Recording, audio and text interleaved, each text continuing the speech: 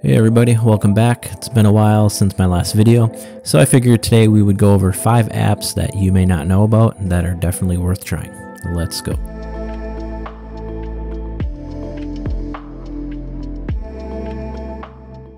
Alright, since we are on GNOME, or GNOME, let's open up the software store.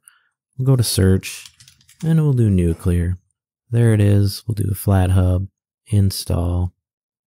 And if you are on KDE or some other different desktop environment, you can go to Nuclear's website, nuclearplayer.com, and you have the ability to install via app image, or you can do Flatpaks from their website as well. So while that's finishing, Nuclear is awesome. It's a music player that's not filled with ads, tracking, or profiling.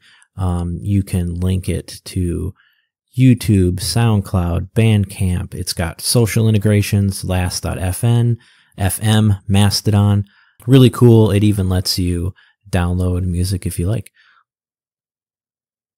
Here we are. So from here, you can do your typical search for any artist you want. But yeah, play around with it. It's really cool. And again, you can download music as well, but really nice free alternative. Don't have to worry about ads or any telemetry. So yeah, hope you like it.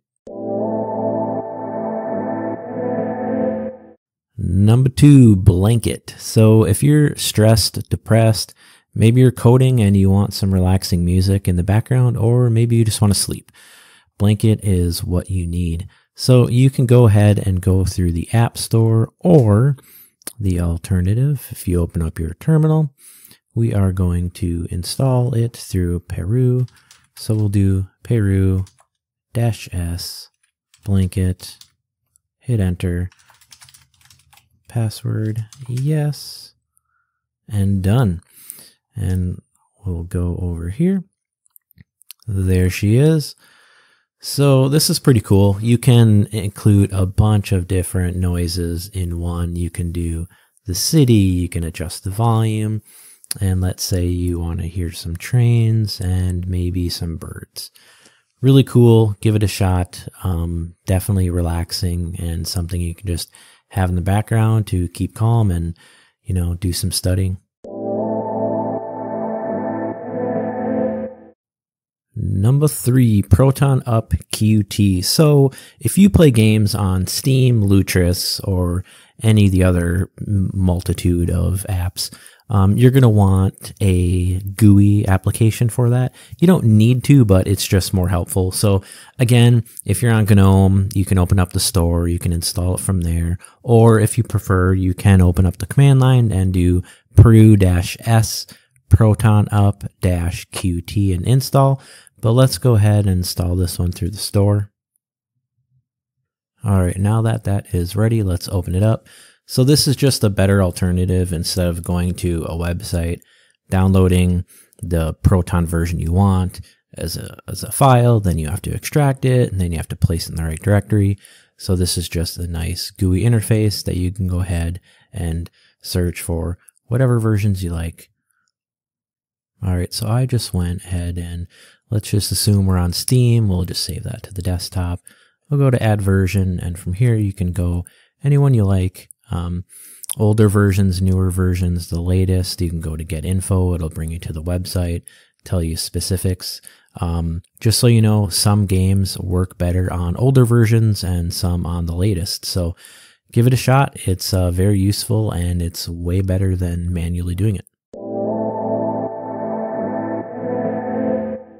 All right, let's talk about antivirus and malware for Linux. So a lot of people assume that, oh, it's Linux, I don't need any security software. Well, that's false. The reason people say that is because Windows just so happens to have the major foothold.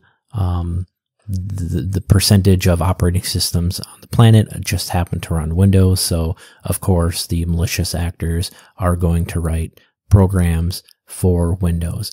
But don't be fooled, they are writing them for Linux as well. And just a nice free graphical user interface to Clam-AV is Clam-TK. So go ahead and open that up. First thing you're going to want to do is just go to update. Make sure you have the latest signatures for today's date. If you don't, click check for updates, and then just make sure to do a full scan when you're done. I would recommend doing this once a week, or set this up to have it kind of actively run.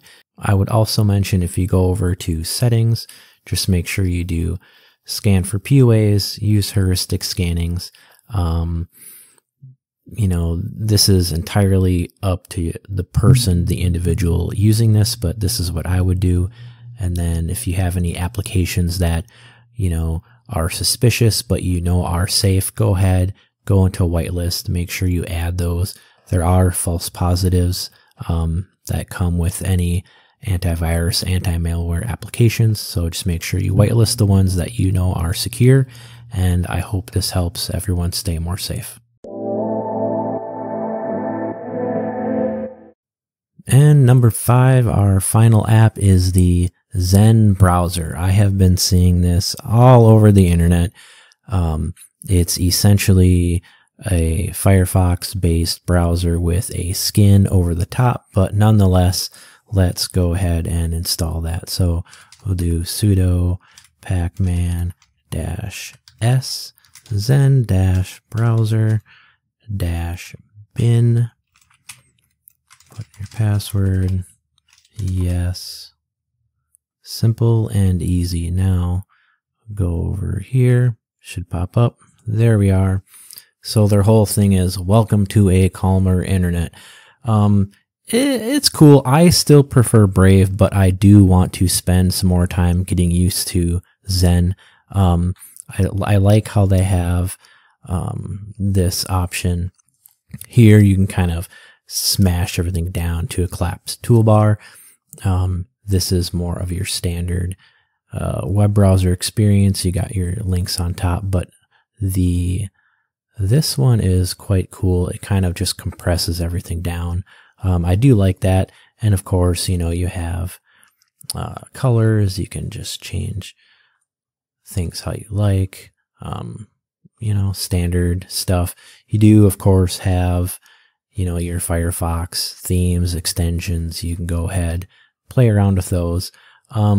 Again, I haven't played around with the Zen browser as much, but I am going to give it a shot. If you'd like to know more about it, let me know. But today I still do prefer Brave over most others, but Zen has caught my attention and I look forward to testing more of it out. Thanks everybody again for hopping on. I appreciate all of you. And again, please leave comments, you know, share, like, subscribe, all that, you know, typical jazz. But I really do want your feedback on future videos. So please, you know, drop in the comments anything you want to learn about security, hacking, Windows, gaming, emulators, anything like that.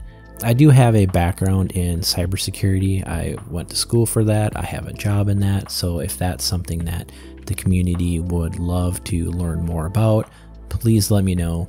Thanks again, everybody. I appreciate all of you.